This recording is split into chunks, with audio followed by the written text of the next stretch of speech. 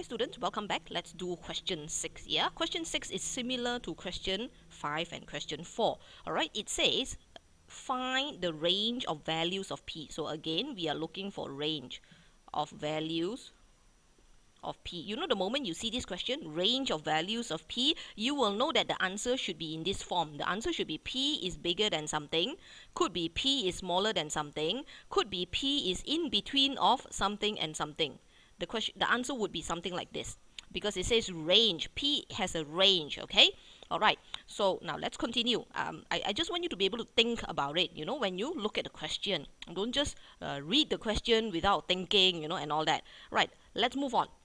It says find the range of values of p for the quadratic function. Let's write it down. Fx is equals to px squared plus 2p plus 4x plus p plus 8.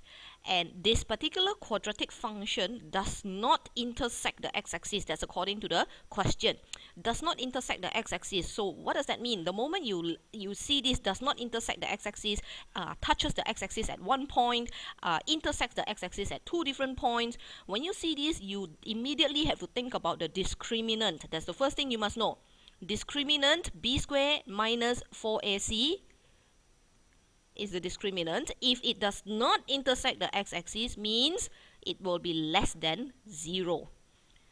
So now you're looking for range of values of p. So if you were to extract the a, the b, and the c from your quadratic function and put it inside b squared minus 4ac less than 0, you would have found the range of values of p. Can you understand the flow of logical thinking in this case?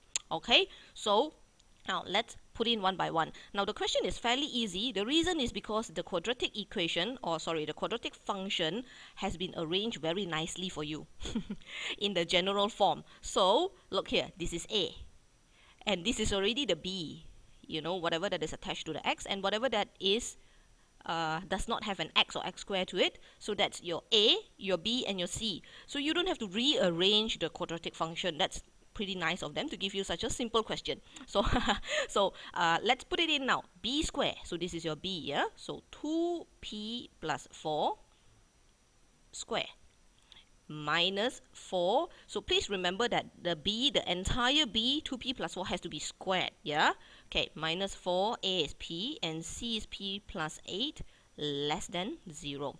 So now solve all these things, you will be able to find p is between something to something or bigger than something. Okay, now expand this carefully.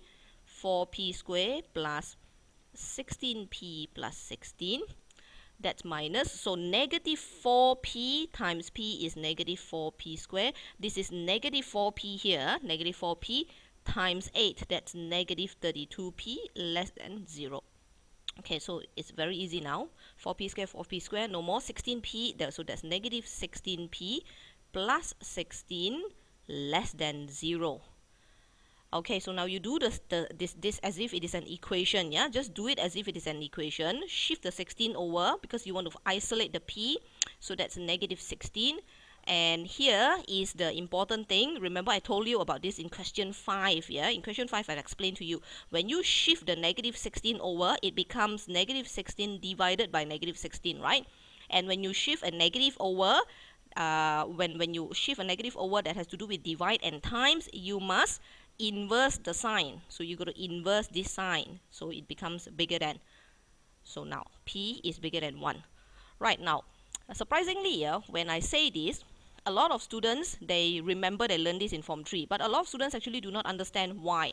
Do you know why you have to inverse the sign when you move a negative over that has to do with times or divide? Yeah, when you times a negative or divide with a negative, you got to inverse the sign. Okay, let me explain to you why. Yeah, let's take an example. Let's say 2 is smaller than 5, right? Everybody agrees this is so. Now, what happens if I were to multiply both sides with a negative? Multiply both sides with a negative. So now you get negative 2 and negative 5 here. So what happens now? Is negative 2 still smaller than negative 5? It is no longer, right? Negative 2 is now bigger than negative 5. So can you see now why you have to inverse the sign? Simply because when a number is smaller than another number, the value is smaller. But when you multiply it with a negative, when it becomes a negative, the smaller number is actually bigger than the bigger number. 2 is negative 2 is actually bigger than negative 5, right? So that is why you've got to inverse the sign when you multiply or divide an inequality with a negative. Please remember that. Okay, the logic is this.